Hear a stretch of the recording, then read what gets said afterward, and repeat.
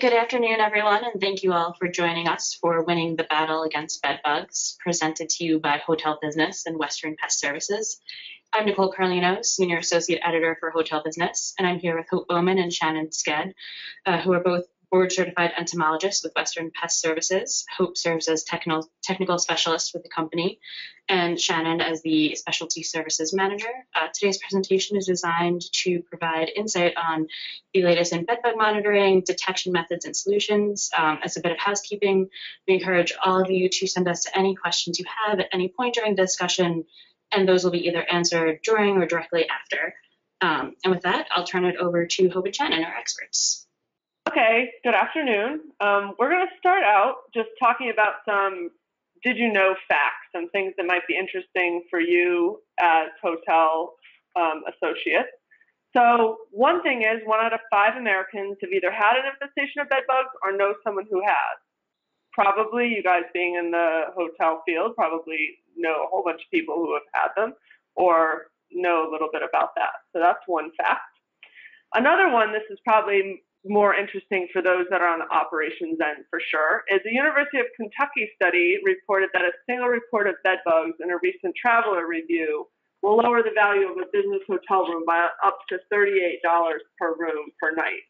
So what that means is if you go on an online, TripAdvisor or something like that, and there's a report of bedbugs at your hotel, your price of the room is going to decrease by $38 on average. So if we do some math for that, if you multiply that, say you have 100 rooms and all the rooms have dropped $38 because of these really bad reviews, you're looking at $3,800 potentially a night. If you multiply that by 300 nights of occupancy, that's a lot of money, like over $1 million potentially that you can lose because of a single report.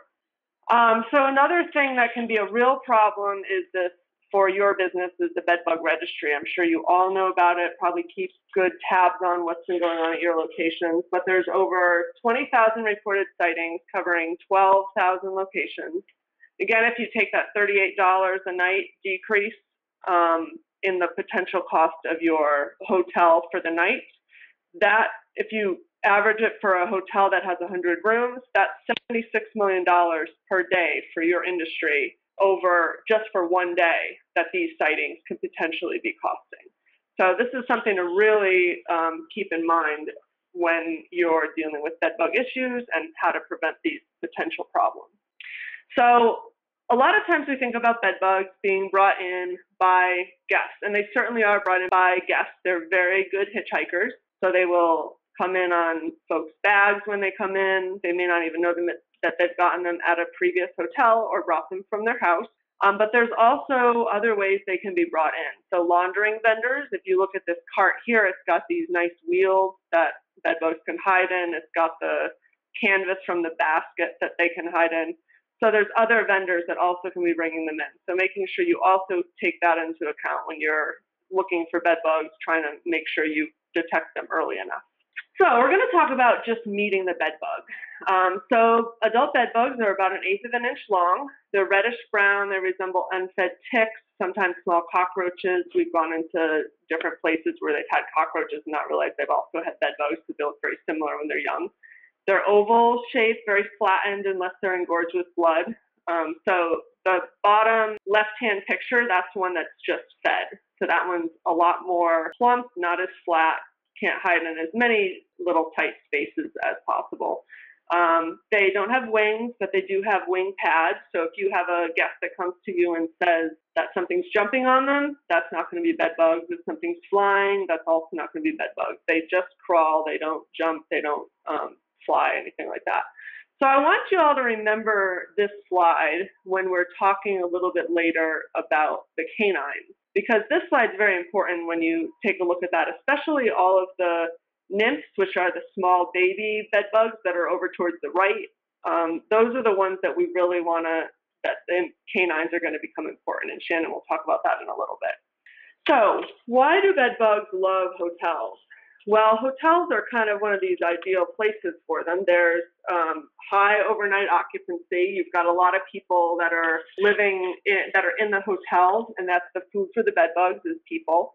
So if you think about a house square footage-wise, they also have a kitchen, a living room, maybe a den, something like that. And hotels, pretty much you're dealing with just bedrooms, a whole bunch of different bedrooms. And those bedrooms are really what bed bugs really ideally like, because that's where the people are going to be sleeping and where the food is. So bed bugs also love hotels because you all have these really nice headboards.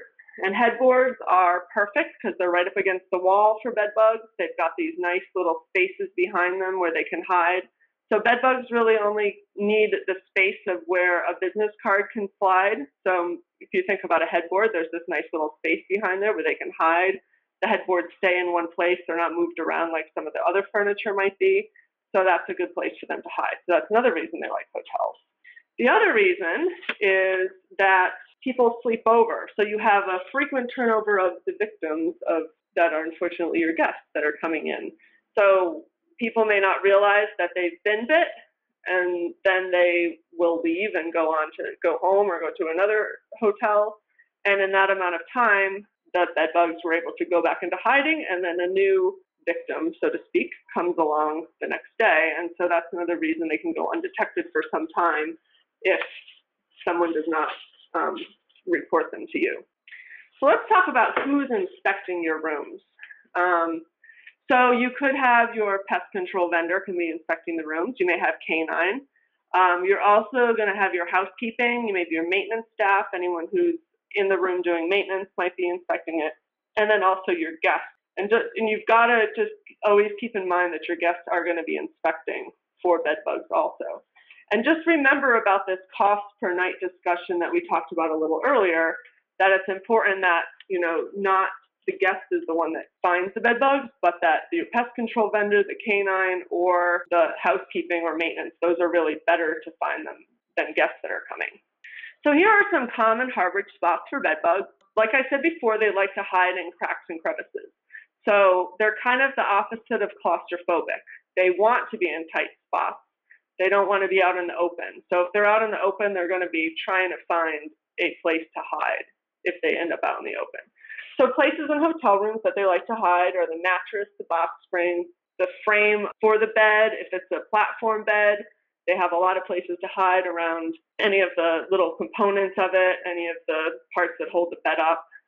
Wallpaper, nightstands, drawers, any sort of window moldings around the curtains, near the switch plates, in any sort of furniture. So if there's an ottoman, there's places they can hide. If there's a chair, they're going to hide, underneath the cheesecloth area there, inside and between cushions. There's lots of places for them to hide in hotel rooms. So these are places that, you're not going to be able to look all the time, but these are places, if there's a complaint, that usually the pest control vendor will look for them. So your staff is really the front line of defense against finding bed bugs and finding them more quickly than your guests do. So there's several things that you may want to do is make sure that your housekeeping employees are educated about this. There's information sheets out there. Pest control vendors may do information sessions like we do for the hotel housekeeping staff. And this is a very important part of your line of defense because it's systematic, it's controlled, it's ongoing. You have someone in there every single day that's changing linens, that's doing different things. So this is an important part. So it's also important to remember that guests also perform inspections. So this is actually one of our coworkers' brother-in-laws who learned from her about what you need to do to inspect for bed bugs and sent this picture to her because he was actually inspecting for bed bugs at a hotel on the way to the airport. So we teach people, we have information that we give out to our home service customers, lots of information is available online, and your guests are definitely doing these inspections. So next what we're going to talk about, I'm going to turn this over to Shannon, and he's going to talk a little bit about another inspector that comes along. Okay, so one of the ways that we can actually inspect is the use of canine, and it's something that has a lot of discussion around the industry as to whether it's effective or not effective. The use of the canine is actually, and the training of the canine is exactly the same. We're using the same techniques and everything that's used for other functions, such as narcotics dogs, bomb sniffing dogs, even the USDA's cheese dogs that are at the airports. In 2008, Feister and her team in University of Florida actually did some studies on different methodologies of training dogs, and what they found was the dogs can be upwards of 92% or better effective at actually locating bed bugs if they follow certain training methodologies. And this is really, at the end of the day, this is why they work. This graph here is a population curve of the different stages of the bed bugs. If you look at the solid lines, the blue line is actually the adults growth over 180 days in optimal conditions, and it's just population production. The green line is exactly the same, but those are the nymphs, and the red line, or the dark red line, is the eggs. One of the things that you can see right away is that the adult is actually a small part of the entire bedbug population. Unfortunately, if you think all the way back to the slide that Hope was showing you that had the picture of all the different stages, the adult is also the most visible stage of bedbugs. It's usually what's seen by guests when you get a phone call. There's a couple of papers that were put out in the early 2010s, late 2000s, that were really focusing on the different ways that you look for bedbugs or find bedbugs or treat for bedbugs. And what they found was that the ability to actually visually see this small fragment of the population, which is as low to 5 to 7% visually by humans, usually occurs after the optimal time for treatment. And because of that, a lot of times by the time that we have a visual inspection, we're really behind the gun on taking care of the problem. What we found with canines through the research that Pfizer and her team did was it actually, these dogs can find them in very, very low numbers, as low as when they first form, when you first have an introduction of a brand new individual bed bug, no infestation yet, just a hitchhiker that fell off. So we know that the dogs are effective, and not only are they effective, but they're effective in small enough numbers where we can find them before we miss the window of opportunity for effective treatments. The morphology of the dog is the reason why they work, or how they work, and they have a lot of different pieces to their anatomy of their sinus cavity that's very different from ours.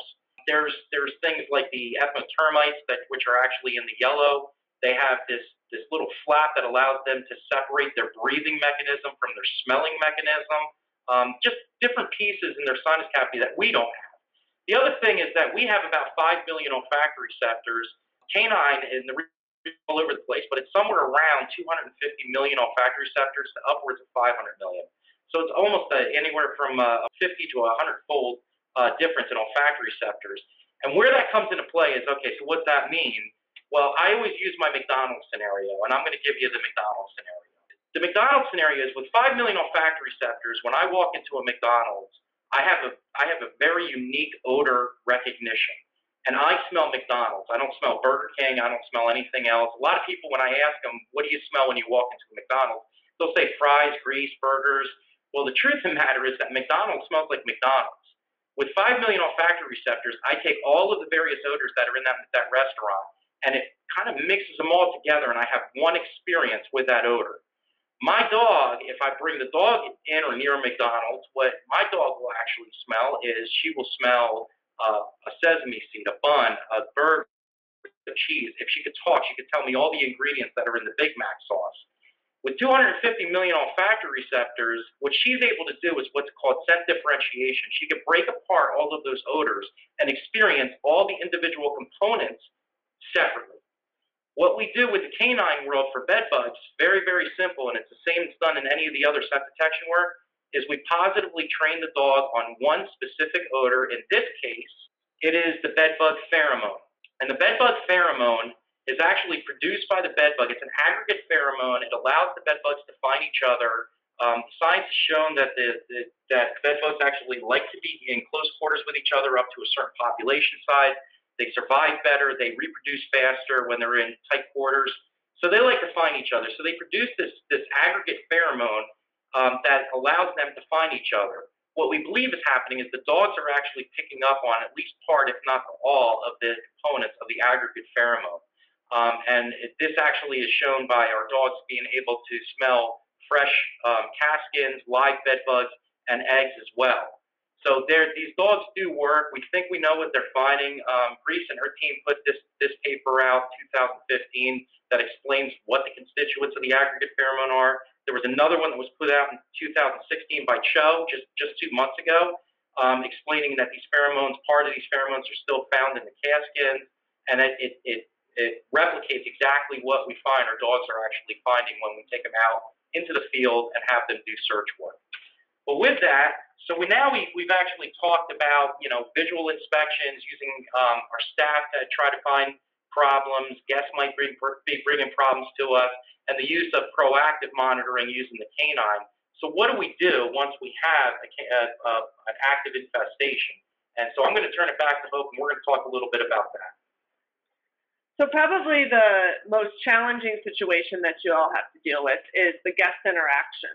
So the scenario is that the guest finds a bed bug, and what are the steps that you take to address that issue? So first things first, don't panic. I know that's probably your first reaction is to panic, but you have to try to fight that and try not to panic. So especially if this is the first time you've dealt with that, it may help to just be prepared. Getting educational sessions like this will help out, and making sure that everyone who is at the front desk is trained in how to respond if this situation occurs. So the first step is to just kind of put yourself in the customer's shoes and think about how you would want to be treated if you had the same situation go on. So just think about that as if you get someone that brings this to you. So there may be some things that you can do to try to help out your guest that comes there. So one thing you may suggest is that they move to a new room. And if they do move to a new room, the other thing that you're going to have to work with is their items that they have with them. So their bags, their clothing, things like that. So another option you can do is to offer to launder or dry clean their items. There's also a product that we use called ThermoStrike heating unit that it's hard to sort of see the size from this picture here, but basically an entire suitcase will fit inside of there. It gets zipped up, it's plugged in, and it heats it up to over 122 degrees, which is what is needed to kill all life stages of the bed bug. So these are some customized solutions you can give your guests that are coming in, so that they can feel comfortable with not taking them home, not bringing them to the next area they're going, things like that. So the other thing is if somebody comes to you with bites.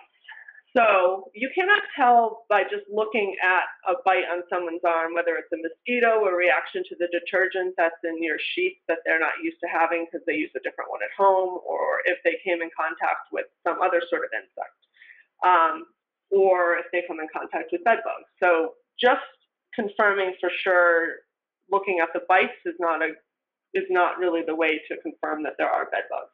Now these bed bug bites we happen to know are definitely bed bug bites because this is Shannon's arm. Shannon has a whole colony of these little babies that he takes care of and feeds and makes sure that they're all ready for the canine so that they can be trained. So this is what his arm looks like when he is bit by bed bugs. Other people have different reactions. About 70% of people have absolutely no reaction the first time they're bit. Some people get very strong reactions, but this is what Shannon looks like after he's been bit by bed bugs. So the most important thing to do when you are working with your guests is realizing that these guests are going to be sharing their customer experiences with others. So really your main goal is to try to make sure that these guests don't immediately get on their phone, immediately go to bedbug registry, and immediately slam your hotel. So the best experience that they have in you responding to them, making them feel better about having had this experience, the least likely they are to go on the bedbug registry, to tell all their friends, to go on Facebook and Twitter and every other sort of thing out there. So if you can limit their negative experience and try to replace it with a good experience, that's the best thing you can try to do. So the more you can try to make them feel better about the experience and that you responded, the better off you're going to be. So after you determine that you have an issue with bed bugs, you want to know what your staff should do with the room. So you walk into a room like this that somebody's found bed bugs, they've maybe slept in overnight. What we recommend is that you leave everything in place. You don't remove the linens, you don't remove anything out of the room, you just leave everything in place so that we can see exactly what was going on and determine what the situation was. So what you want to do is then contact your pest control provider and really work with your pest control provider once you find that you have a situation with bed bugs. So typically there'll be a prep sheet that needs to be done that your pest control provider will give you. Make sure that you follow that as best you can. The better the preparation, the better you're going to be at getting rid of the problem. Work as a team with your pest control provider. So if he or she gives you suggestions, make sure that you take those suggestions. If there's anything else that you can provide them with and he can provide you with, that would be good. And then also allow the time needed for doing the treatment. So typically there's not going to be one treatment, there's going to be at least one follow-up, perhaps 2 follow-up treatments, so not putting that room back into rotation. If you put it back into rotation, well, yes, you'll get the money from the guests, you put yourselves at risk that someone else will find one in between the treatments. We'll find a bed bug. And then just allow the pest control provider to do their targeted treatments. Make sure they can get access and get in there and make sure that there's not your staff around, because it's going to work best if they're not around while doing the treatment. So ultimately, you're also trying to prevent being a headline. So these are some recent headlines that were in the hotel industry recently, and these are big numbers. You know, they're not any little tiny amount out there that can be, there's definitely more and more bed bug lawsuits popping up every day. So run anywhere from $71,000 to $7 million for bed bug issues. So the main thing here is that we want to work on being proactive rather than reactive to bed bugs. I think traditionally in most industries, it's been a reaction that we've had to bed bugs. You find a bed bug, you react to it, you treat it, but really being proactive to prevent that in the first place is going to be important. And I'll switch it back to Shannon so we can talk a little bit more about that. So part of being proactive is this tool that we have, going back to the canine. We talked a little bit about the science in the canine, but if they're not utilized the correct way, they're really, first of all, they can be ineffective if they're not trained right, if the handler isn't trained right, or if you have a dog that's trained correctly, you have a handler that's trained correctly, but they're not utilized in the correct fashion, they can also be ineffective. The way that the canine is really designed to be utilized is as a proactive monitoring tool. And a lot of the science that's coming out is actually, it keeps on reinforcing this. We're seeing that at University of California, Riverside, Florida, Rutgers University, a lot of the research that's being done by our extension entomologists and research professors, they're all saying the same thing. This building-wide approach to canine management, understanding where the root problems are, it really requires you not to just go one room at a time, but to do full floor sweeps or full building sweeps, and do it on a proactive frequency. And that's what this the canine teams are really designed to do. They can be much more faster than a visual inspection. We know that when they're trained correctly, they can be much more effective than a visual inspection. So it should be this full sweep of the building. And once you have that in place, the way that this should be utilized, your program should be set up, is it should be a proactive monitoring system. It should be on some type of a routine inspection program. So not after you think you might have a problem, but on some type of regular occurrence, either monthly or quarterly. For the hotel industry, I wouldn't go too far beyond quarterly.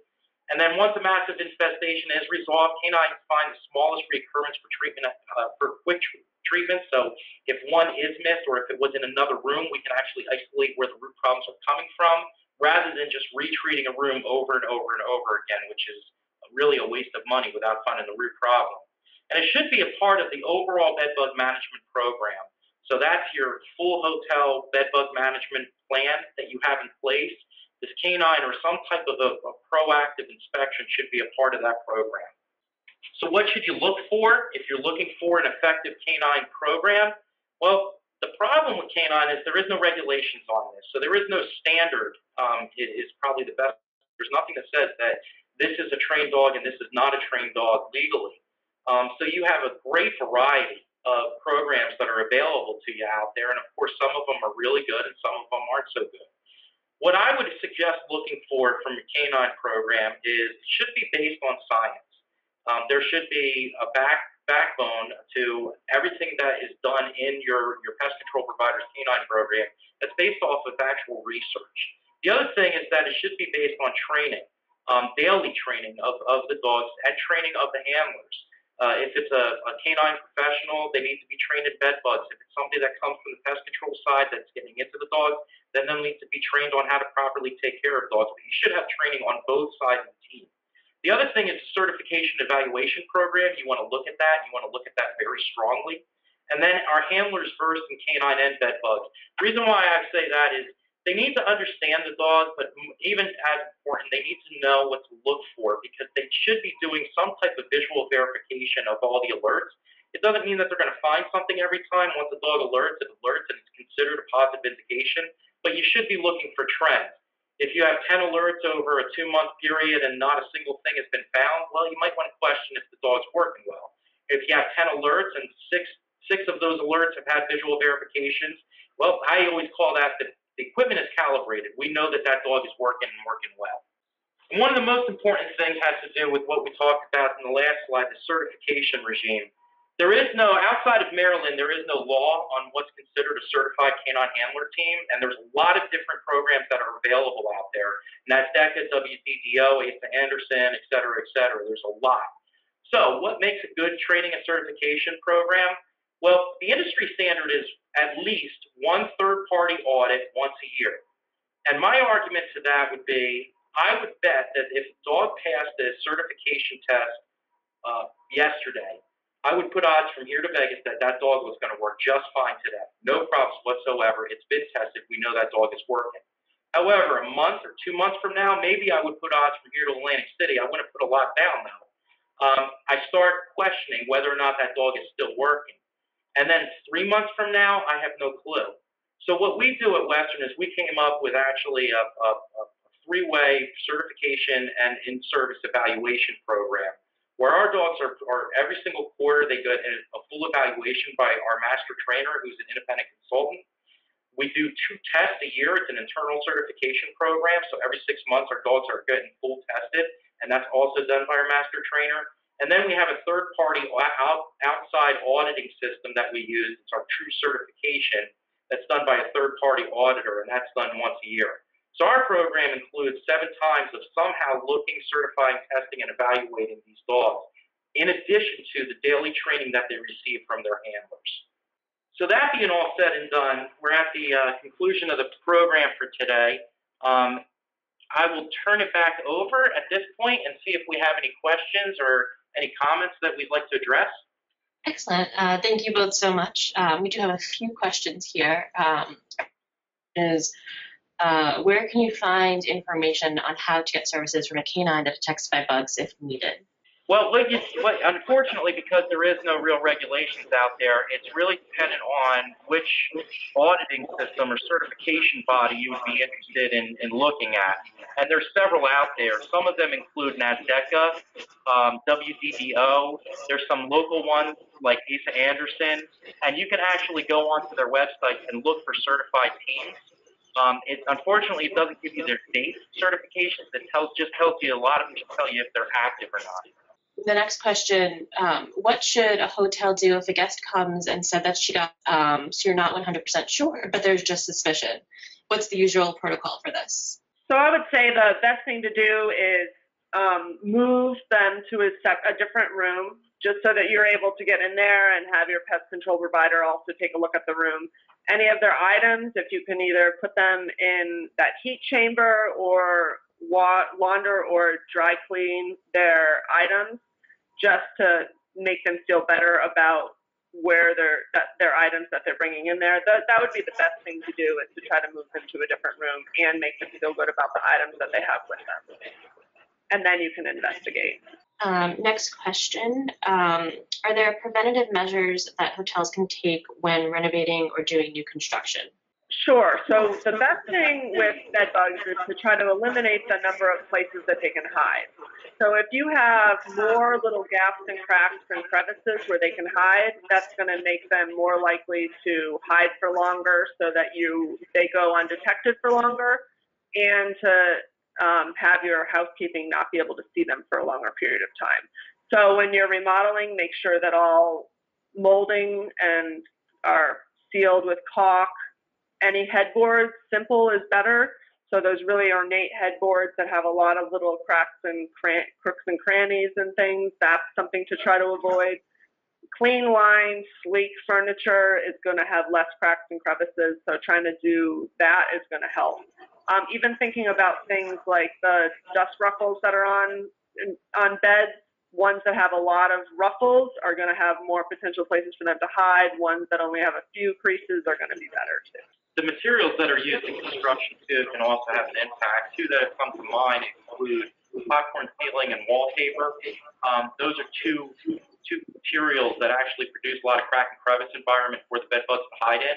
So as Hope was mentioning, just like the furniture, smoother surfaces, less nooks and crannies, and places for them to hide, the better it is. So you need to look at that and how you're actually doing the design, as well as what materials you select. Excellent. So next question. What are a few questions that I can ask my pest management provider to make sure they're addressing all these concerns? So some of the questions that I would ask them, if you're using a pest management provider for canine, ask these questions that Shannon spoke about. So ask about their training, ask about their ongoing certifications. Another thing I would definitely ask your provider is what sorts of resources they have for you to help educate your employees. So if there's any sort of handouts that can be given to housekeepers or maintenance staff, any in-service training that can be done, all of those will help you out as well. And then the other thing that I would definitely ask too is, what do they want you to do if you find a room that potentially has bed bugs in it? Some things that we usually recommend is to have save the bug, don't flush the bug, because that way we can figure out definitely what we're dealing with. Because it would be terrible to have to deal with a room thinking it's a bed bug when it was just a common beetle that came from the outside. So saving the bug, we make sure that all the items are kept in the room, nothing's taken out. Those are some things we recommend. That might be just something you'd want to ask your pest management provider. The other piece that I think is really critical is kind of what we're doing here. Your pest management provider should be asking if they have the capability of doing some type of education for whether it's your housekeeping staff or your maintenance staff, or for just general managers and et cetera. But the more communication, the more education, the more that people are talking about the problem, and then taking those things that you learn and making them a part of your hotel bed bug management plan, the better you're going to be prepared to deal with a situation if it arises, and even better, the more likely you're going to have a proactive program that's going to help you to identify small problems rather than trying to put out big fires. Excellent. Let's see. If you do have bed bugs, do you have to throw out all the soft goods? What has to go no matter what? We don't really have anything that has to go no matter what. So most soft goods can be washed and dried if it needs to be washed. Otherwise, it can just be dried. The drying will kill all life stages of the bed bugs. We may recommend if there's a mattress that's very torn and we believe that there's bed bugs inside, we may recommend getting rid of that, but there's other options such as fumigation that may also be able to be utilized also. So in most cases, you don't have to throw anything out, but it's really up to the pest provider and what sort of situation you have going on there. You've mentioned that there are different ways that bed bugs can get into hotels. Are there differences in the pattern of an infestation or ways to figure out the cause? So this way you know if it is a vendor who brought it in? Unfortunately not.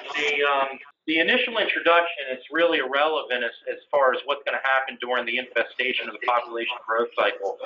All that's needed for an introduction to turn into an infestation is a female that's capable of producing eggs.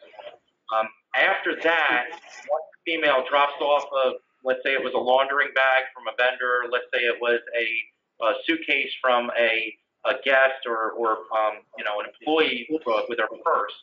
Once that bed bug, that female that has eggs, drops off, she'll go and look for a nook and cranny, a hiding spot. That's part of their nature, and they'll wait for nighttime to come back out to feed. And during that time, they're going to be starting a population somewhere. So, no, there really is no rhyme or reason. I cannot go into any room, take a look at an infestation, and say, "Aha, this must be from this type of introduction." There's too many variables to be able to do that. Are there any final questions or Hope, Shannon, do you have any other final thoughts you'd like to share?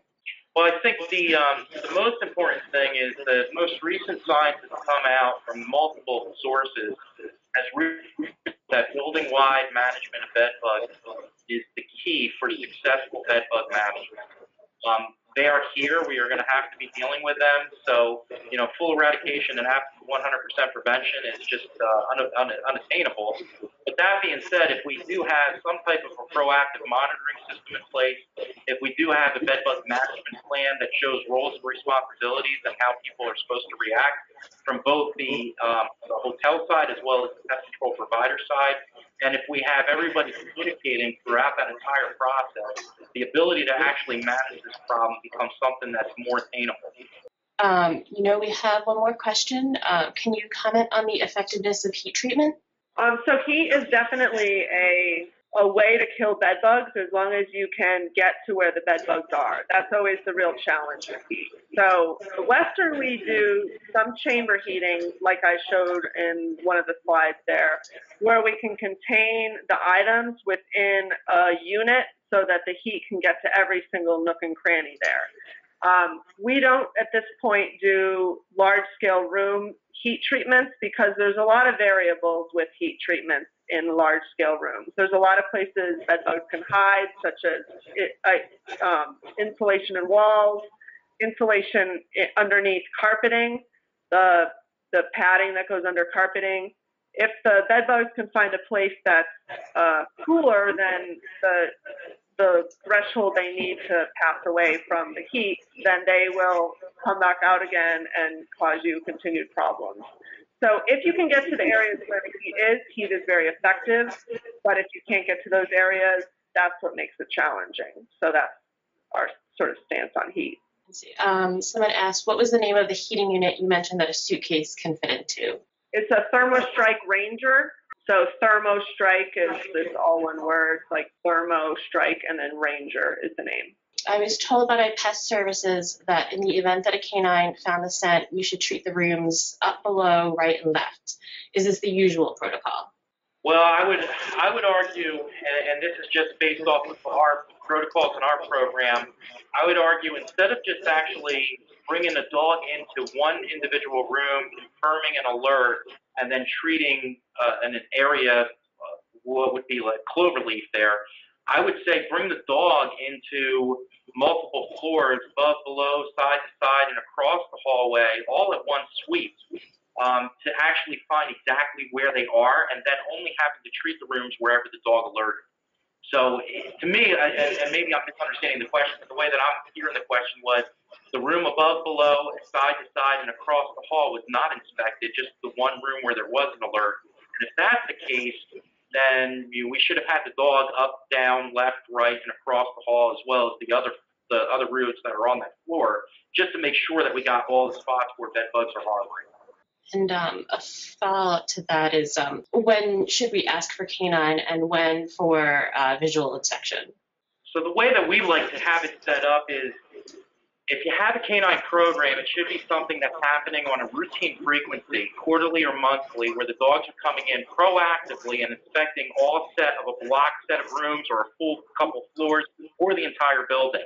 And that should be done routinely, regardless of what you're finding or not finding, just regular inspections, the proactive monitoring. Then, if there is, let's say you have a housekeeper thought that they saw a bed bug or they brought evidence of the bed bug, at that point you would want to bring in a technician for that isolated area to actually do a visual verification and make sure that what was seen was truly bed bugs, so you can use visual in that circumstance. If you do not have a proactive canine program, then it turns out to be a very reactionary structure, just because you can't visually verify, or you can't visually look in all of the rooms in most hotels within a reasonable amount of time doing visual inspections. Another question, does Bedbug Registry have any process for verifying a complaint? How do you fight potentially false claims? What I have seen on Bedbug Registry, so to answer the question simply, the answer is I do not believe so. I don't know of any type of verification process that Bedbug Registry uses. It's basically a public forum where anybody can post a complaint or whatever. So no, we can't say that all of the complaints that are in there are truly, even true, let alone verified. That being said, at the end of the day, when it comes to how that impacts reputation, it's really irrelevant. It's still going to impact the reputation. One thing I have seen on bedbug registry is the individual hotels, the management teams are actually looking through bedbug registry to make sure that their hotels aren't getting complaints. And if there is a post of a complaint or a reported sighting, a lot of times I've seen them, and it's up to the individual hotel to make the decision, but they will respond to that complaint, and they'll state something of how they had dealt or addressed with the issue. Usually it's some type of an apology. We are sorry that this happened. However, this is the reality of what we're dealing with. And here are the steps that we took to resolve this situation. You should feel reassured that we are doing everything that we can within our bedbug protocols to manage this problem. And the same goes for any of the other online, TripAdvisor, Yelp, or anything like that. The more that you can respond and show concern for whatever post was on there, the better off that your hotel is going to look overall.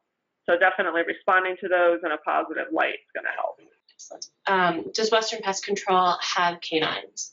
Yes, we do. We actually have a separate department for canines. So none of our canines work for the individual branches, and the main reason for that is to keep a level of separation for ethics reasons.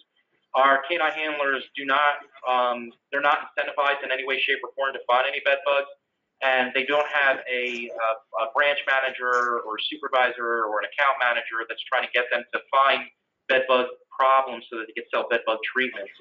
So we actually do have a program. It is separated. It's actually in my department, which is specialty services. So yes, we do provide canines.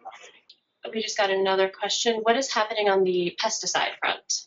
At this point, there haven't been any new chemistries in the past few years. In the last several years, we've been provided with some products that are kind of dual products, where there's two different products that individually work on bed bugs, but together they work better on bed bugs together. So those are some things that we've seen in the last several years, but no brand new chemistries for bed bugs have showed up for our industry in the last few years. So we're always hoping there's something else coming out there. It is important to note, though, that the utilization of multiple different types of chemistries within a treatment protocol is vitally important. We do see in pockets, we do see resistance concerns, specifically to either pyrethroids. Now we're even seeing some concerns on neonicotinoid resistance, just two different classes of chemistry. So using multiple different chemistry classes to treat the problem will actually help with that resistance management protocol. So don't want to just go in there with one product and say we solved the problem. If you are experiencing that, ask the question, why aren't we using multiple products? Because there should be multiple different classes of chemistries that we use for effective control. Someone commented, bed bugs were almost eradicated. Why can't they accomplish that again? They were eradicated at one point in time because the chemistries that were available in the 40s and 50s were what were called broad spectrum chemistries. So if I was an exterminator and I got a call for, say, cockroaches, I would come and spray these broad spectrum chemistries, and I would be controlling your cockroaches, your ants, your bed bugs, and it would last a really long time as well. They had a very long residual lifetime. The products that are available today, for very good reasons, it's less risk for people and pets and the environment. The chemistries that are available today are actually more species specific. So when you call me for, say, a cockroach problem, I'm coming out and putting a couple gloves of bait. Maybe I'm using an IGR or something like that, but I'm not doing anything for your bed bugs at all. So we actually address, as an industry, we address each one of the individual problems separately, and that allows the product that we're using not to have the same high risk level of the products that were used in the 40s and the 50s. And there's also been studies that have shown that there is resistance even to some of those chemistries that eradicated bed bugs in the United States in the 40s and 50s. They've shown that there are populations of bed bugs that are actually resistant to things like DDT out there. So even though it worked in the 40s and 50s, they've adapted since that time, and it may not even work the same way, and we're showing that it hasn't worked the same way to eradicate them as well. If a guest were to be bitten, is it possible to have a delayed reaction, for example, a week later? Absolutely. My reaction is actually just like that. I'll feed my insects say today, and for the first 3 days I don't show any bite reaction at all, and on the fourth day I start showing some swelling. On the fifth day it actually turns a little red, and somewhere between week 1 to week 3 they actually turn into hardened nodules. Is probably the best way to explain it. So yeah, the actual bite reaction can change over a period of time. Not only that, but it's also important to understand that my reaction and a lot of people's reactions can change over a longer period of time. And what I mean by that is when I started feeding bed bugs and I started working with them, it was actually before they came back to the United States on the level they are now. My first job out of grad school, I was a Navy entomologist, and we were dealing with bed bugs quite often. And if I got bit by bed bugs back then, I didn't show any signs of reaction at all. Over years of working with bed bugs and feeding these bed bugs, now my body has developed a sensitivity to the bite, and I actually show a really odd reaction. So yeah, the bottom line is that there is no way to tell whether or not just looking at a bite, that's a bed bug bite, not a bed bug bite, whether it happens early or late. Every individual person is going to react differently based on their own reaction body mechanisms like histamine. Is it a future concern that bed bugs could transmit diseases like Zika? To this point, there has not been any documented cases of human-to-human transfer of any of the vector-borne diseases at all. So we're very confident still that there is no, there hasn't been any evidence of it, so there's nothing that's known as far as bed bugs being able to transmit any disease. It looks like our last question is if this webinar is being recorded, so it can be watched at a later date, and the answer to that is yes. This webinar will be available on the hotel business website after this is over, and if there are no other questions or final thoughts, I would like to thank everyone for joining us, and I hope everyone found this to be a productive conversation. Thank you all, and have a good afternoon.